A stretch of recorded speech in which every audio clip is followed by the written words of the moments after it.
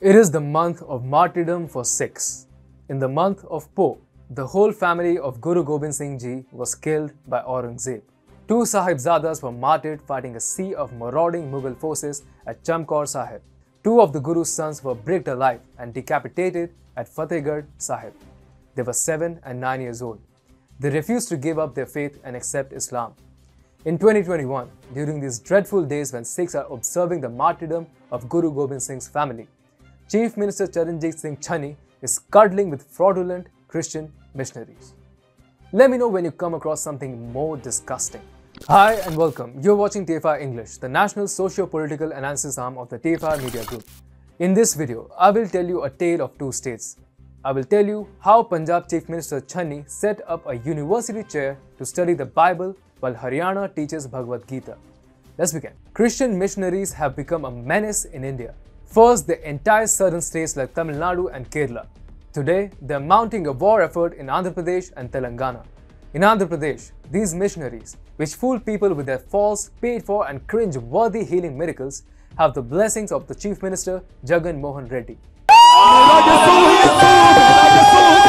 But it is Punjab that stays at a similar, if not a bigger, crisis.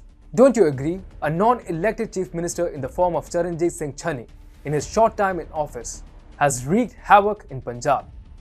He has unleashed Christian missionaries in the state, and the people of Punjab need to be worried. Conversions are taking place at a breakneck pace in Punjab.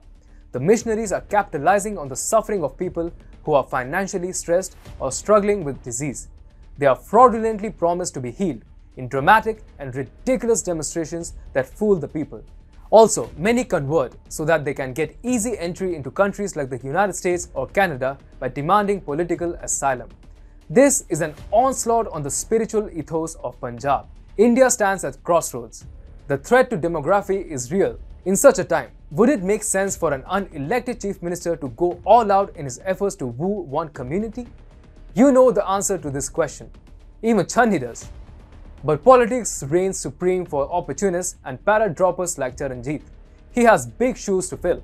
Captain Amarinder Singh was unceremoniously removed by the Congress as Chief Minister, and the party is betting on winning the upcoming assembly election with Channi as its face. Channi needs to prove his mettle. He needs to win the election decisively, otherwise he will be booted out mercilessly by the Congress party. Did you know that Chief Minister Channi Singh Channi is rumoured to be a Christian convert? Of course, the Congress is trying to suppress such information, because if he is revealed to be one, winning the upcoming elections will become an impossibility for the man, and rightfully so.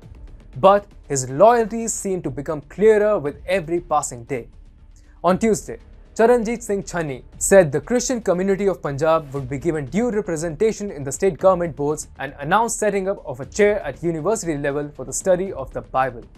The study of the Bible. The issue of graveyards will be resolved in the districts where Christians have a sizable presence. Community hall each will be constructed in all districts to enable the community to hold functions there. But here's how Channi was snubbed by the people of Punjab. Slowly but surely, Punjabis are waking up to the threat posed by Christian missionaries. The SGPC, Akal Takht and Hindu organizations are all upping the ante on proselytizing scamsters. At the event where Channi made these announcements, the venue was practically empty. Channi reached the venue in Gurdaspur district around 12 p.m. on Tuesday. Guess what happened? The hall where he was supposed to deliver a speech had no audience. Channi was then forced to save himself the embarrassment, which is why he went on a surprise tour of nearby hospitals. When he returned, the venue was still empty, and organizers could pull in merely a handful of people to listen to the Chief Minister woo the Christian community. This happened in Gurdaspur district. What do you think is the population of Christians in this district? Here's a conservative figure, 20%. At the India Today conclave, I happened to watch the session where Channi made a Bhangra entry and sat down with journalist Rahul Kanwal for a conversation. I was appalled to hear the Chief Minister completely whitewash the criminal and exploitative nature of Christian missionaries. He went on to say how every religious group has a right to propagate their teachings and how this government will not bring in legislation to curb the menace of conversions in Punjab. It turned my stomach. Here was a man rumoured to be hiding his religion, not showing the spine to call a spade a spade. Christian missionaries were depicted as innocents by him, but one must thank Channi for speaking his mind. How else would we know about the man's inclinations?